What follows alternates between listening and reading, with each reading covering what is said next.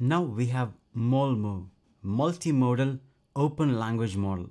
What is unique to this is that the model weights and the code to create this vision language model is open source, which means you are able to use it. And this is the most open vision language model which you can see. When you see the performance, Molmo's 72 billion parameter model is just behind GPT-4o and beating every other models in ELO rating. This is released in 4 different versions: 72 billion parameter model, 7BD, 7BO, and 1 billion parameter model. 72BO is the most open model. That's what we are going to test it today in its vision capability. In academic benchmark, this Molmo 72B is ahead of GPT-4o. That is really good. Even the 1 billion parameter model, it's quite high in regards to the ranking. 1 billion means you are able to load that on your mobile device or any low spec computer. This is really nice. When you see the architecture, it includes a vision encoder, that is CLIP, and also we are passing the text through the tokenizer, and the image and the text together goes into this large language model. One of the key things which I see which is different from other models is that it's able to point at things. For example, if I say point Mount Rainier, and it's able to exactly point where it is. Similarly, you are able to count the total number of people or count anything, and it's able to clearly point at the person. It's able to convert any handwritten document to a structured data like this. When we ask any questions, it's able to point at things, as you can see here. So how did they create this model?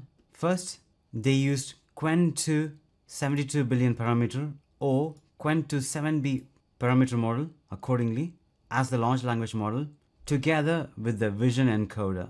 That is the CLIP vision encoder. Then they trained with this Pixmo caption dataset. So this is another dataset released by the team. So after training with caption, it's trained with Pixmo Ask Model Anything dataset, which consists of OCR data. Next, Pixmo Points. This is the dataset to point to anything based on the question we ask. Then Pixmo Question and Answering dataset, Pixmo Docs dataset, Pixmo Clocks, and finally Academic dataset. We can test this 7 billion parameter model on their own website, alanai.org. So that's where we are going to test this. But before that, I regularly create videos in regards to artificial intelligence on my YouTube channel. So do subscribe and click the bell icon to stay tuned.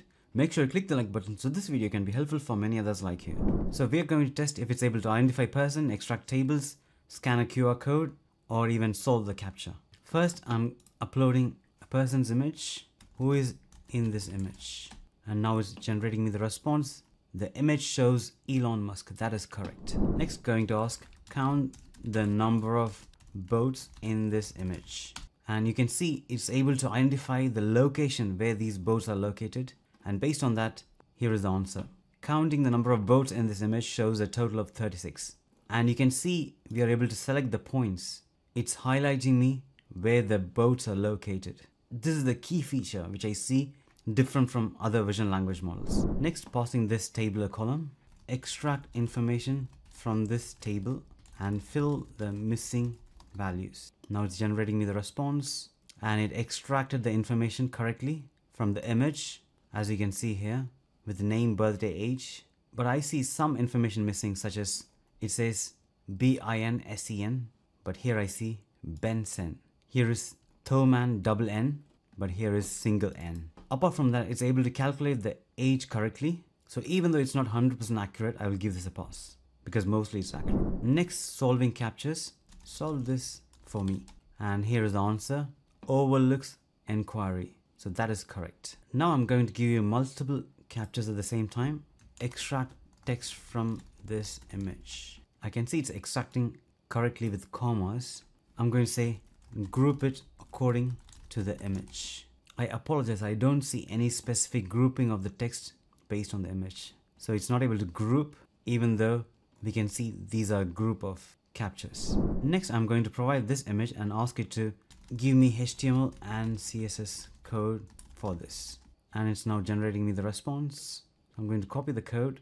I don't think this is going to work because the UI automatically interpreted these values and it's not coming in code block. So this is not an issue with the model itself, but with this UI.